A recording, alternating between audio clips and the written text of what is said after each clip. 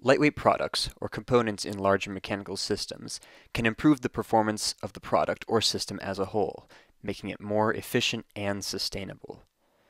Finite element analysis can help you validate designs before they're built to ensure that your lightweighting strategies will not cause your products to fail.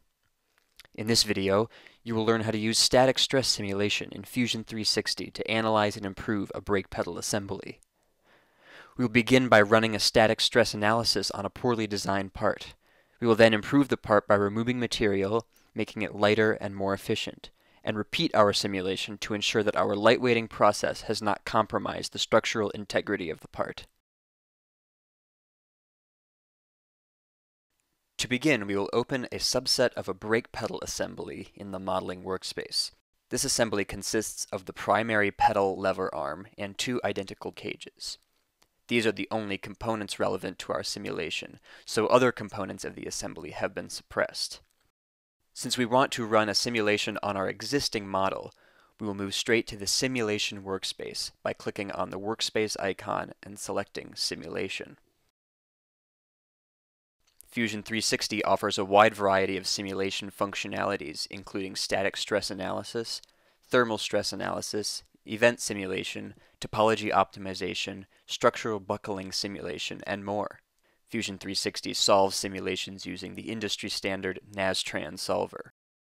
For this scenario, we'll be running a static stress analysis, which shows that the model is statically and dynamically stable on application of external loads and frequencies.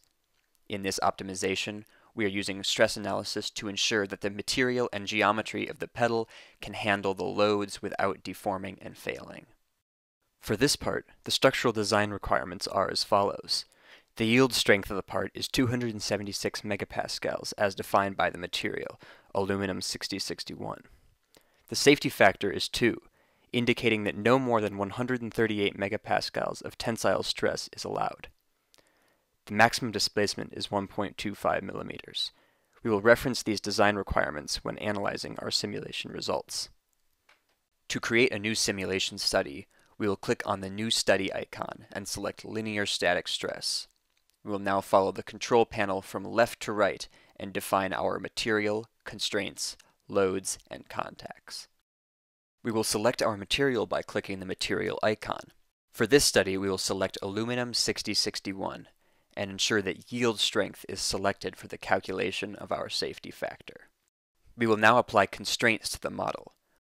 We'll click on the Constraints icon and begin by selecting a pin constraint. We will select the face on the inside of this hole.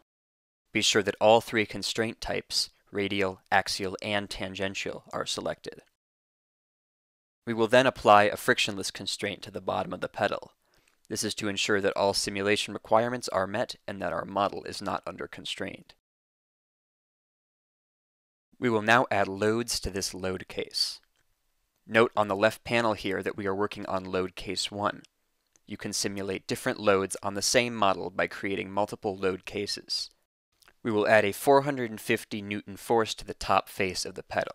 This is a typical force applied to a pedal by a foot in an emergency braking scenario. We will then apply a second force of 45 newtons to the inside of the cage opening to model the resistance force of the brake cylinders on the pedal.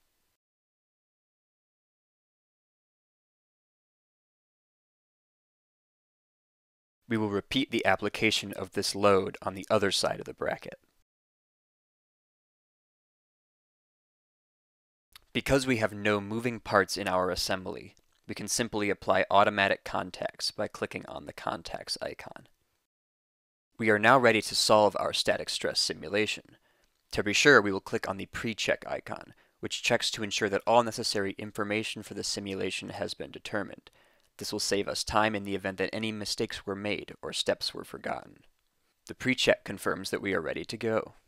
We will now solve our simulation by clicking the Solve icon.